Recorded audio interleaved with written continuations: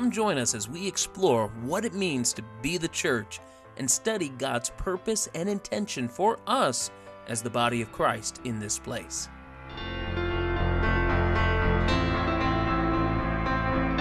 Well, as we've said, it's the season of the Advent, which means Christmas is right around the corner.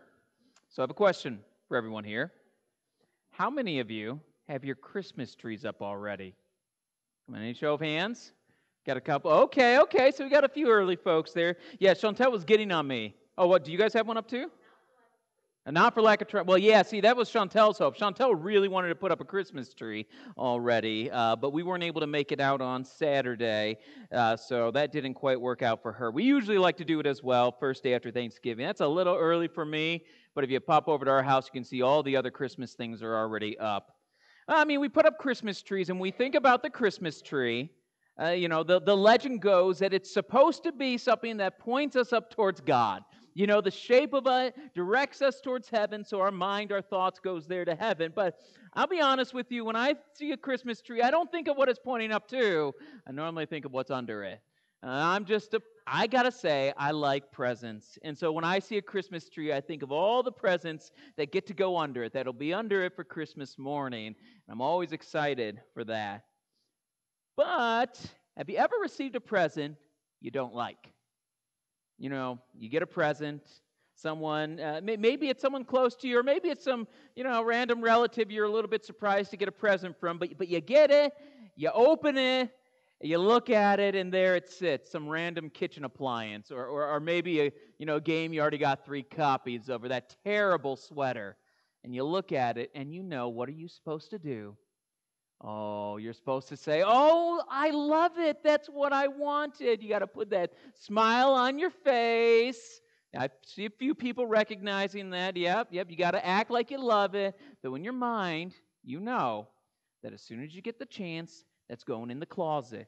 It's going with the other pile of gifts. And once you've given enough time, once you've made a safe amount of time away from Christmas, you can go ahead and package that back up again, and you re-gift it. That's what we even have that word, re-gift it, because we get rid of it. Well, today with the verses we're looking at, we're reminded that we have a gift-giving God. We have a God who loves to pour out gifts on us, and He knows exactly the gifts that we need and the gifts that we can enjoy the most. But sometimes when we get gifts with God, we sort of treat them like that type of gift, where you open it and you look at it and you might say to God, "God, that's wonderful. It's just what I wanted." But in your mind, you're just waiting until you can put that up on the shelf, back in the closet, not to be used. See, that's what happens when we don't use what God gives us, when we don't use those gifts. But if we're to be the church that God has called us to be, then what we are to do is first see that we have a gift-giving God, know that, but then we got to use the gifts that He has given us. Not just put them away in a closet because we don't want to deal with them. We need to see who He is, and we need to use those gifts. See, it's just like, a parent, on Christmas morning, just loving to see, children opening up their gifts. God knows that we will get great joy of it. He longs to see us use these gifts because He knows they're for our best, and yet sometimes we put them away. So if we've done that, we need to take those out of the closet. We need to open them up, and we need to put them to use. Now, it's a struggle like that with gifts, and using them rightly, that Paul is confronting today in these verses. Again, 1 Corinthians chapter 12, verses 1 through 11, which Dan read for us already. If you're not there yet, please go ahead and open your Bibles to that chapter. Again, 1 Corinthians chapter 12, verses 1 through 11. If you've been with us the past couple weeks, you've noticed that Paul has been addressing some problems in the church of Corinth. They've been having a problem with factions. Now, most of the letter has been about problems with factions in the church. That's people taking different sides and making different teams and causing issues in the church. But for the last couple weeks, we have been dealing with these factions as they show up in the church service itself.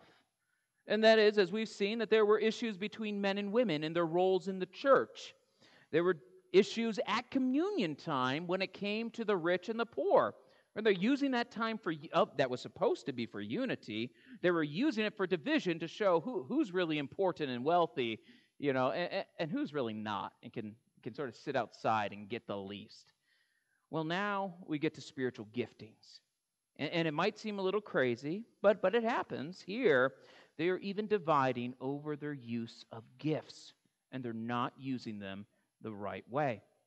So we're going to look at these verses today, and as we do, it starts with this, as Paul jumps us into this topic, that everyone, including you, everybody, you have a gift. You are gifted by God. And then he turns to, okay, what is the purpose? What do we do with that gift? Well, what we do is use it. And then finally, what do you not do with your gift? Dealing with some of that problem in Corinth is, well, you don't abuse your gift to cause division. So that's where we're looking today. You are gifted, use your gift, and do not abuse your gift. And it all starts with this. You are gifted. And that's something we have to let sink in a little bit. At times we might say, well, I don't feel that way. But as we read here, you have been given a gift for a purpose. Paul starts it out this way in verse 1. Now concerning spiritual gifts, brothers, I do not want you to be uninformed. All right, now concerning, Paul is changing our focus here. He's turning us over to these spiritual things that he's talking about now. And we see that there's an issue in Corinth because apparently they were uninformed. They didn't know the right things they were supposed to know about their spiritual gifts. And the truth is, even as he's talking to the Corinthians, the same can be true for us sometimes. Maybe you are uninformed. Maybe you have been uninformed about your spiritual gift or how to use it. Perhaps you've wondered or asked the question, God, how could you really use me?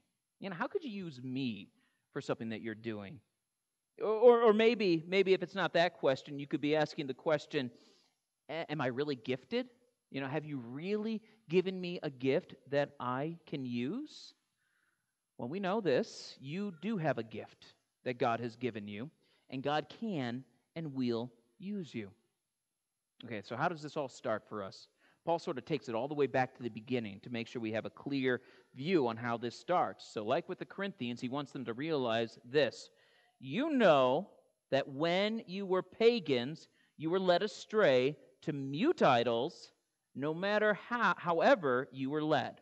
You know that when you were pagans, you were led astray to mute idols, however you were led. We all came from the same place. Paul's taking this all the way back to the beginning. He's dredging up some of that old life, where we all started, where it all began for us. Well, we were pagans. I'm sorry, that means each of you too. You're all pagans at one point in your life. Hopefully you're not now, but you didn't follow God. In fact, you were led by your culture. You were led by your culture to these mute idols that Paul is talking about here. And it may be different for different people, even as he says here. Well, it may have indeed been different. However you were led, though, you were led to them. Now, those mute idols, they had no power. They have no power, but they still control lives. And they might have, and at one point they did control your life. We all started from that point. Paul wants the Corinthians to see that, and we need to see that as well. That was us at one time, but we do not serve a mute God. Now, you could choose to run after your idols. If you do that, you will be powerless. But you can make that choice, or you can choose to serve this God who is active, this God who has gifted you. See, when we think about idols in our lives, there are many idols we can have. We've talked about idols a number of times as we've been going through 1 Corinthians because Paul brings it up a lot. There are a lot of things that can steal our attention from God, but an idol essentially is something that takes you away from God, that you put in the place of God somewhere in your life. We have plenty of those, and Paul is saying here is those are mute things. They have no power, and you can serve the true and active God. And if you have walked with God any amount of time, you know He is not a mute God. He is active, and He is alive. I know even in just the past few weeks, we have seen God at work in our lives. As we've dealt with one health issue after another, God has been there. He has shown His love directly and through the people that He has called. It has been amazing to see that confirmation. But if you walk with Him, you see that God is not mute. But what causes that change then? What moves us from a position of following, being led to these mute idols and following them to a point where we are gifted by God, that we're called to Him? Well, that's the change. So Paul's making his argument here. We all started in the same place, you Corinthians, and we all had the same experience that brought us out. Verse 3, he says it this way, "Therefore, I want you to understand that no one speaking in the Spirit of God ever says Jesus is accursed, and no one can say Jesus is Lord except in the Holy Spirit." You might read that in the context of this chapter. I might say, well, Paul, what are you talking about here? What does this have to do with gifts? What it has to do with gifts here is this is where the change happens. Why do you not serve those idols like everybody else? Why is it that you can serve an active, living God and receive these gifts? Because you have a new Lord. Because you can say Jesus is Lord. If you haven't done that, if you haven't made that step, then you're living as though you're saying Jesus is, it says here, cursed. The word is a word that shows up occasionally in English, though I'm sure I'll get some funny looks. It's the word anathema. Anathema, that's a fun word there. It's used sometimes to speak of things being accursed, but what it literally means is given over to the gods. In other words, you view them as nothing, as though you can just toss them away. It's something to give away. Well, that's the difference here. Do you see Jesus as your Savior and Lord, or do you see Him as just a throwaway, something that's not really important to you? That's where the change happens. Because one time you would have said, Jesus is anathema. Jesus means nothing to me. But now, if you come to faith in Him, you can say, Jesus is my Savior. Jesus is my Lord. And Paul's reminding these guys that there's only two teams. They want to make all these different factions within the church, and Paul's saying there's only two teams. This is where you come from, but there's only two teams here. And, occasionally we can get a little sidetracked on that, or we can listen to the world that tries to present that there's a lot of teams you can choose. If you look at the world the way that it sets it up, it might say, well, over there is let's say there's a Muslim team, there's a Buddhist team, there's a Sikh team, there's maybe a Christian team, an atheist team, an agnostic team, and basically there's good people in all these teams, and they're all working towards some good goal. That's how a pluralistic society likes to put it, but that's not how God sees it. There are only two teams that God sees. That is the kingdom of God and the kingdom of the world. That is those who accept Jesus as Savior and Lord, and those who don't. Only two teams there. Now, as Paul's getting into this, he's trying to make the case that there should not be teams within the kingdom of God. There should not be factions within the kingdom of God. Those who say, hey, I'm a better Christian because of this, or I'm more gifted than this person, or here's clergy versus the lay people. No, there's only one team in the kingdom of God, and that's the team of the kingdom of God. So the Corinthians weren't seeing that. The Corinthians were breaking it up. But in truth, we all come empty-handed to God, and we all receive great blessing. So what do we gain here? What do we gain in this? Verses 4 and 5 here, Paul says this, "Now there are varieties of gifts, but the same Spirit. And there are varieties of service, but the same Lord. And there are varieties of activities, but it is the same God who empowers them all in everyone." All right, so starting off, he doesn't want us to be uninformed. We all came from a point of being pagans. We all had to go undergo this change to being able to say that Jesus is Lord. And what do we get out of it? Where do we end up? Well, we gain so much. If we talk about it, we could say, we gain life itself. We gain peace with God. We gain a proper way to view the world. We gain eternal life. We gain communion of the communion of the church. And here what Paul is pointing out specifically, we gain these spiritual giftings so that we can be a part of the body of Christ.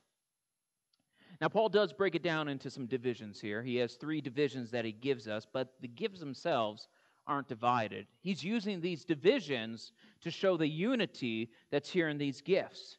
And in fact, he links that to the unity in the Trinity, the Godhead. He talks about here God the Father, God the Son, and God the Holy Spirit and how the gifts come from God, the Trinity here. So he talks about these varieties of gifts, or I might say the distribution of gifts as they're given out. He starts with this one. He talks about a distribution or a varieties of gifts from the same Lord. From the same Spirit.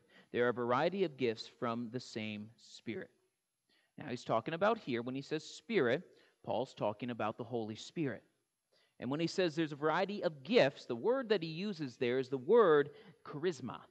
You know, we actually use that term still in our language, usually meaning some sort of good standing, some good reputation, a good way of influencing people. But the word actually means something of grace. In other words, he's saying here that we all receive this distribution of gifts from the same Spirit. We all receive this free gift. This is a grace gift, something that is freely given. You didn't pay for it. You didn't do anything for it, and it comes from the Holy Spirit. He also says there are varieties of service from the same Lord. Now, when Paul says Lord, he's talking about Jesus Christ. That's what he's using here. So he's saying that these come from Jesus, and that word service there comes from the word diakonia, where, if you might notice, that's where we get our word deacon from. That is a service, an act of duty, an assigned duty that one might have. So it's a task of service that's directed towards others. And then last, he says that we have this distribution, or this varieties of activities, essentially from the same God. And when he says God, he's using that to refer to the Father.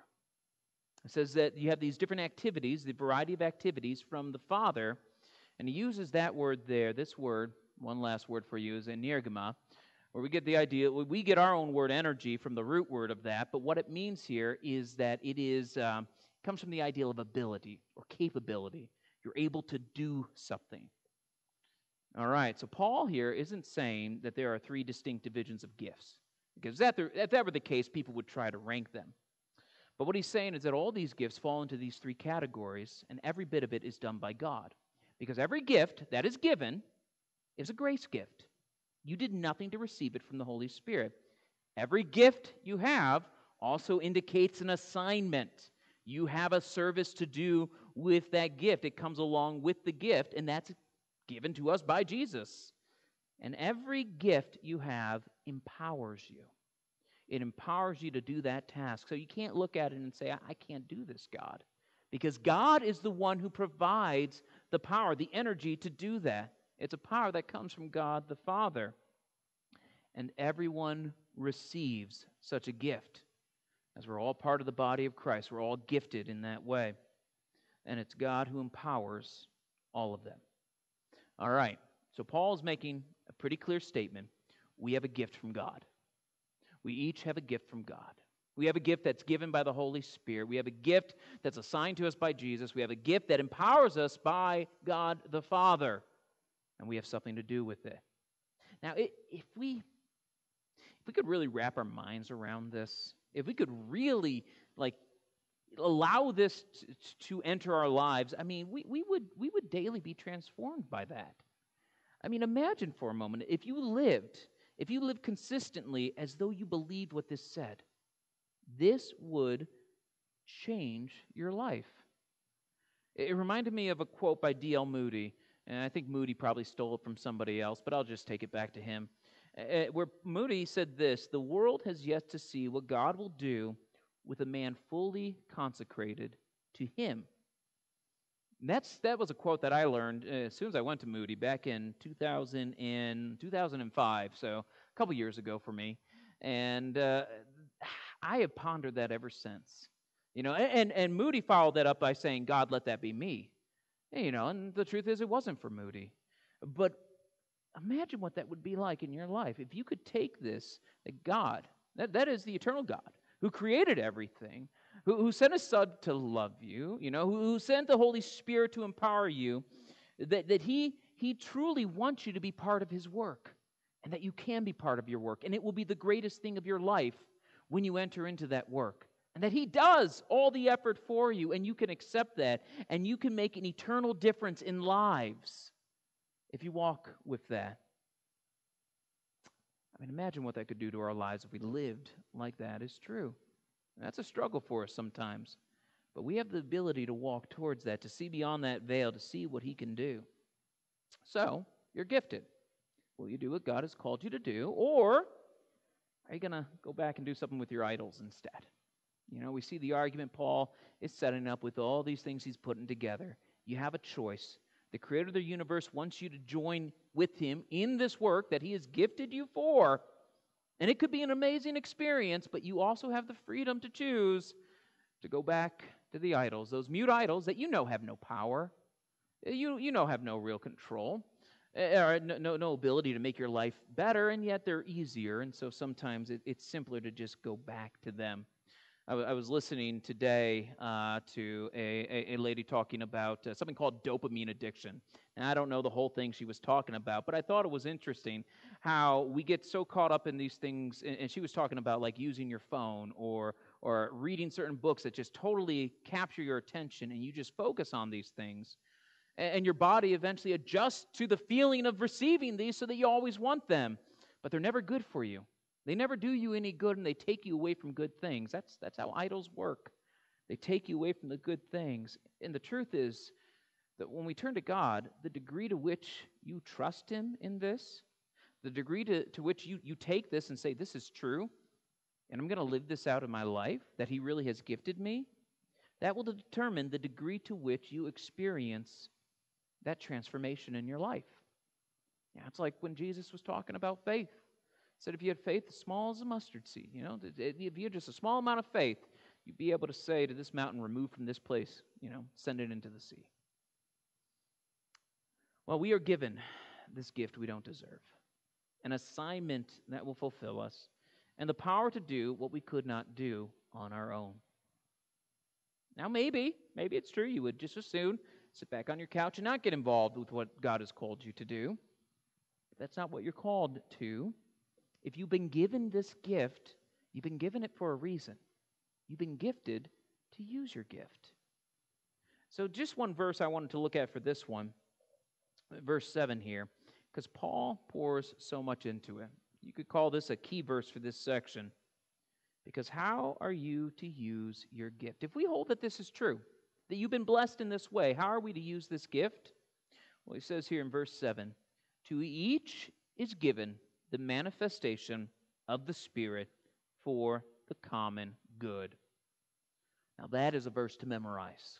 That's a verse to get down. To each is given the manifestation of the Spirit for the common good. Let's just think about those points there. It says to each. That's a reminder here that you all have one. You can't look to God and say, oh, God, you forgot me. I didn't get one, so I'm off the hook.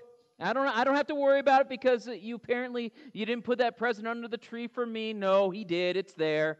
And maybe it's already in your closet too, but He gave it to you. You have it. It's just on you whether or not you opened it or used it. You can't say to God, oh, you forgot me. No, you are gifted. Now, it takes a step of faith to believe, but it is true. You are gifted. But not only that, what is this gift? What form does it take? It says here that, again, to each is given the manifestation of the Spirit. That means the appearance of God. God showing up in your life. See, as we use the gifts that we are given, as we use what God provides for us, the Holy Spirit is put on display for others to see. I was sorry to throw you under the bus here, Marilyn, but you brought it up earlier. You were talking about sending out cards. And I was amazed as you were talking about that, because I know you have great gifts of sending out cards. I love your cards. I have a few of them up in my office to send out to folks. That is a gift that you were given, to be able to know people who need them and make beautiful pieces of art to send out to them. That is a gift of God. And when things like that are sent by Marilyn, that is a manifestation of the Holy Spirit. When a gift like that shows up on somebody's door and they see that card and they get that encouragement, that is the Holy Spirit at work in their lives because of a gift being used. And we all have something like that, and when you use it, God is on display. The Holy Spirit is there and active. And the purpose for it? The common good. See, it's not just about you. These gifts aren't meant to build ourselves up, They're meant to build up the other person. See, we are not consumers. Now, we live in a consumer culture, so it's easy to forget that, but when it comes to church, we're not consumers. We don't come here to church in order to consume a spiritual product so we can get through our life, through our week, and by the end of the week, we've consumed enough of it, we need to come back and get some more for consumption. We are not consumers, we are producers. See, God wants to use all of us. We're not spectators. There should be no spectators in the church. If you're just a spectator, well, then you're not really living in the church then. You're just watching it. Now, there are not consumers. We should not be spectators. We are all a part of God's work and God's plan here in the church. Now, the thing is, the church in Corinth, they're getting some of that down. They might have even gotten some of that together. And yet, even with all that, some of them know they're gifted. Some of them might be able to agree that it's all from God, it's not of them. That God is working through them. Maybe they agree that they can see God at work, and maybe they even agree to some extent that it is for the common good. But what I find amazing is they still seem to have missed the point when it comes to these gifts, that it is meant to bring unity in the body and to build up the body, not each other. Because even using these things in that way, well, they got it wrong. So Paul wanted to make sure that they did not abuse their gifts, because that's something that can happen. Now, again, some in Corinth would agree with most of what we said already, but they still sought after the best gifts. Isn't that a human thing? You can imagine, like day after Christmas or something, or when kids get back to school, they all want to talk about their gifts, and they're all going to talk about who got the best gift, and they're gonna rank themselves by how good of gifts they got. Well, what did they do to get their gifts? Nothing. They were given to them. But that's how humans work. Anytime we can find a way to get a little bit up on someone else, we'll use it. And when it comes to gifts, it can be the same way. And apparently that was what was happening in Corinth. So in some cases, people were struggling to use their gifts. In other cases, people were using their gifts in a way to bring them glory. In Corinth, when they came to the church service, what was happening was you had a lot of people who were trying to put on display all these gifts. They're trying to put on display, look at my gifts and how great they are. Pay attention to me. I'm the one to look at. I'm the one to pay attention to at this time. And they were squabbling in that order, trying to get the attention from one another, using the most exciting gifts they could in order to grab that attention for themselves, to build themselves up. If we do that, that is damaging. That destroys the unity. So Paul, he's been making this argument, but now, as he's been making this case, he's been showing, these gifts are not earned. They're given. Every gift comes from the same God for the same purpose. It's all for the common good. But here it is. Now he's going to lay out some gifts. They're putting them on display. They've been showing them off. But now he's going to give them a list and talk through them. Now, as he does this, as he pulls them out, what he's showing to them is this. First off, he sort of flips their order. As you'll see as we read through this, the last gift that's mentioned is speaking in tongues and interpretation of tongues.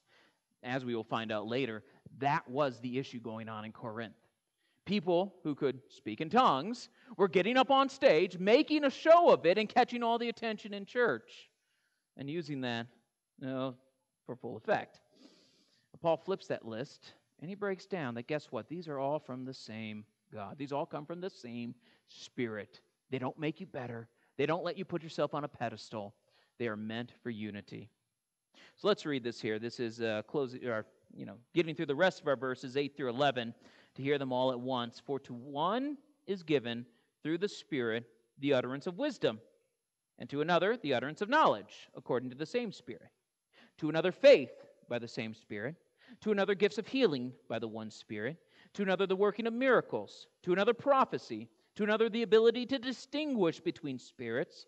To another various kinds of tongues. To another the interpretation of tongues. And all these are empowered by one and the same Spirit, who apportions to each one individually as he wills. All right. There are all sorts of gifts. And in this, there is no ranking. There's no designation that this gift is better than this gift. They're all on the same level, and they're all from God.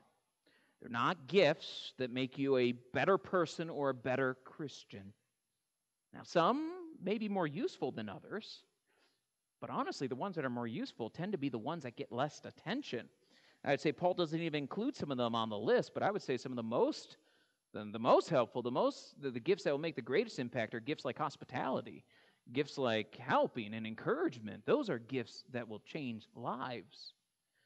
But here he has this list, and it's not an exhaustive list. It's a list of gifts that were being exercised in Corinth, a list of gifts that they were probably having some issue with. But we'll go through this list just to see what he says here. It starts, the first one he gives is this utterance of wisdom. Now, Paul does put this as the first place, and I get the feeling he does that because in Corinth, they were probably putting it in the last place. In other words, we'll get to the last one, tongues at the very end, but they were putting that as number one. Speaking in tongues, that's the biggest thing to do, most important thing to do. And honestly, the utterance of wisdom, who really needs that? But what is the utterance of wisdom? Well, that's a word of wisdom that's being given. And for Paul, when he says wisdom, it's talking about Jesus Christ. It's talking about his life.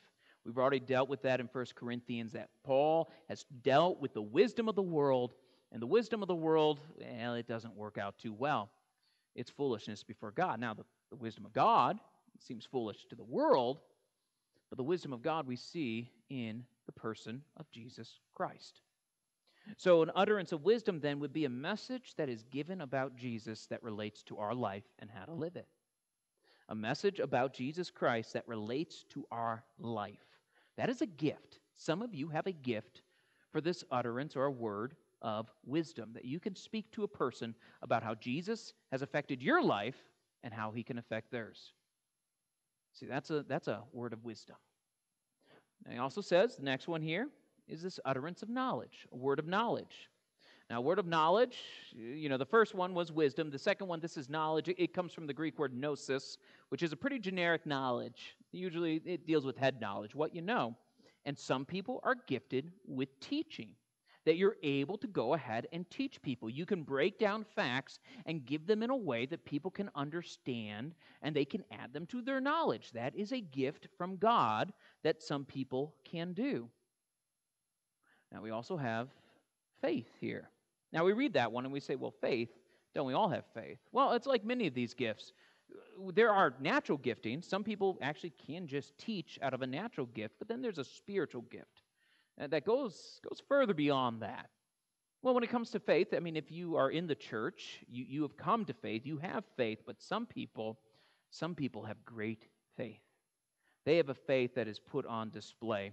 You can think of the great men and women of the faith throughout history. When you think of the great names of Christians, I can think of like Corrie ten Boom's one that comes to mind often for me. But there are many others who are people of faith, and they endured great tragedy, great hardship. They endured trials, and they remained faithful. And things we'd look at and honestly say, God, that's great, but I would have given up by then. I would have found a way out by then. And yet some people have this gift of faith that will never let go. That is a gift. Oh, then he mentions gift of healings. Now, as he talks about that, some of the apostles had the ability to heal, and there were some healers like that. But seems a little more specific here, the way Paul's writing that. This is a little more of the gift that you receive in your healing. That some people actually receive gifts of healing, that you are healed from your sickness, because God has the power to do that. And we are called to trust God in that. We obviously enjoy all the benefits of modern technology and medicine, as we should, because God gifted people in a natural way to be able to figure those things out. But God can bring healing, and not just physically. He can bring healing emotionally and spiritually. When you receive that and put that on display, that is the Holy Spirit at work in your life that can change other lives as well. Then he says also these working of miracles. This is putting God on display. Now we see this along with healing, especially some of those gifts of healing was particularly useful in the early church for establishing this, but we see this in the lives of the apostles and some of the early church members, that they were able to show the great power of God on display. One that comes to mind for me is one of the earliest miracles of the church on the day of Pentecost.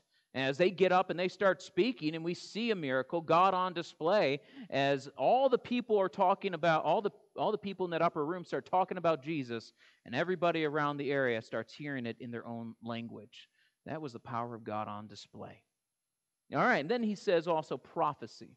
So we're moving along in the list. When we hear prophecy, normally we think of telling, something of telling the future. Most prophecies actually not having to do with the future, because what prophecy has to do with is telling the heart of God.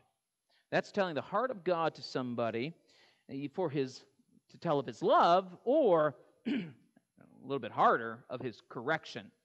A lot of the prophecy we have in Scripture has to do with the correction that God needed to do.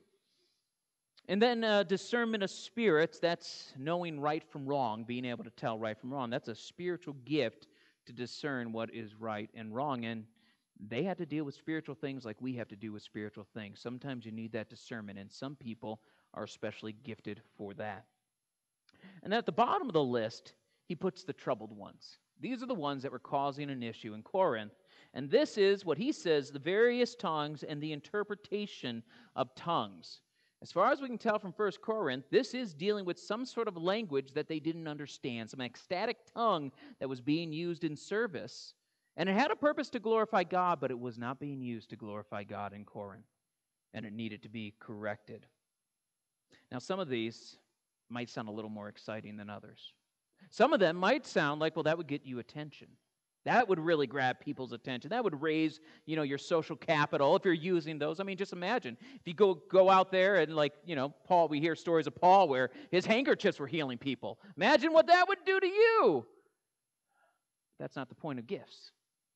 That's not the point of having any gift, because it doesn't elevate you or put you above other people. Now, what we saw in Corinth was that they thought that this last gift, this gift of tongues, was the gift to have. And that was the gift that would get you power in the church. And Paul's point here is to try and cut them down a bit. Point them back to the fact that it's not about building yourself up. It's about building up the church. Paul's purpose with this list is not to give us an exhaustive list. Maybe one of these gifts is a gift that you have. Maybe you do have a gift for a word of knowledge or a word of wisdom. Maybe you do have a gift of being able to speak God's heart to people.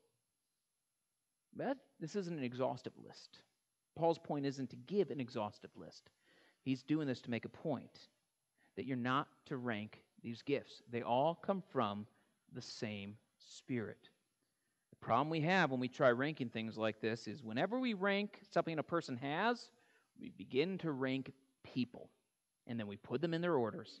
Some people are just better than other people. You know your place. Now that's bad enough when it comes to the social economic stuff that we've seen in previous chapters. That's a lot worse when it comes to the spiritual side of things, to rank people spiritually. So how do you abuse your gift? If we listen to Paul in this, you abuse it by either not using it, or you abuse it by elevating your gift and using that to say, well, you're better in some way. So it's either putting it away in the closet or taking it out and putting it in front of people's faces just to show how good you are. All right, so what are we to do? How are we to apply this? Well, to go back to that second point and say, hold on to this one for now. Use your gift. If you want a place to start, I'll give you a place to start. This week, you can do this. Praise your gift-giving God. Praise Him for your gift that has been given to you. Now, this will help you see Him. This will help you see Him rightly as a giver of gifts, and this will also help you see your gift. Maybe you know what your gift is. Maybe you don't know what it is. But praise Him for it. Praise Him for it so that you see Him rightly, and you see your own gifting rightly, knowing that He is the one who gave it. And then second, after praising Him, use your gift. Find a way to put that in action. That means trust the God who has gifted you, receive it without pride, and get out there and put that gift to use. So this week, you want to experience the fruit of the Spirit in your life, to see Him at work, get out there, use your gift, and serve. If maybe you're trying to find meaning or purpose in your life. Maybe you're in a time in your life where you're trying to figure things out again, trying to make sense of what's going on. Well, I'll tell you what you should do then is get out there, use your gift, and serve for the common good. And maybe you have a problem, especially this time of year, you've been struggling to connect with people, or you're in a new area trying to connect. Well, one thing you can do about that is get out there, use your gift, and serve. And if you're trying to discover your gift, maybe you haven't quite figured it out yet, maybe you've been asking God to show it to you, well, then I would suggest get out there, use your gift, and serve. Because you'll find out in the process of serving where God has gifted you. See, one of the greatest lies we believe, one of the things that really will bring us down is when we say, Lord, I'll serve you when I'm spiritually ready, thinking you're going to get to that point before you serve him, before you step out into that ministry he might be calling you to. Or, God, I'll serve you when I know where you've gifted me. That was something I had to learn. You got to get out there and start actually using your gift so you know where it actually is. Or even, God, I'll start doing this when I have the time. That's a laughable one. Yeah, your time will come. No, time doesn't just appear. God is the God who created time, who has gifted you for a purpose. He has given you the amount of time you need to step out and use the gifts you have. You just got to trust him for that. So God has given you what you need. And if you want to be spiritually ready, you want to know your gift, you want to have that time, honestly, get out and serve with the gift he has given you. Now, you may be sitting there saying, oh, God, I really want to do that, but I just don't know where to start. Well, I'll help you with one. One area where we've, have seen an area for service in this community is when it comes to the little kids, the children's ministry. So that might be a good place for you to start. We need people to help in the nursery. We need people in the Sunday school. I wouldn't mind if we had some people who wanted to help join us to do the youth, work with the youth on Sunday nights. And we're hoping soon to start up a good news club of one form or another. In fact, on December 12th during the fellowship dinner, we're going to be taking some time I'm going to be grabbing a few people to talk about that, to lay out some plans. And that's a way we can reach out, not just for our church and all the little ones we have here, but we got a lot of little ones in this community who need something, who need the gospel. Because, honestly, if they don't hear it from you, they're not going to hear it from anybody. That's just the truth. And perhaps you have a gift of an utterance of wisdom or an utterance of knowledge that could fit right there. Maybe you have a gift of hospitality where you could open your home for something like that. Maybe you have a gift of patience that you can deal with little ones for the time that's needed. But in one way, you are gifted. Figure that out, get out there, and use it. So if we are to be the church that God calls us to be, we have to, and you have to, use the gifts that God has given you. No one can do this for you. No one else can use your gift. I can't do it. Your spouse can't do it. Your friends can't do it. Somebody else in the church cannot do it. You are the only one who is able to use the gifts that God has given you. So get out there and use them.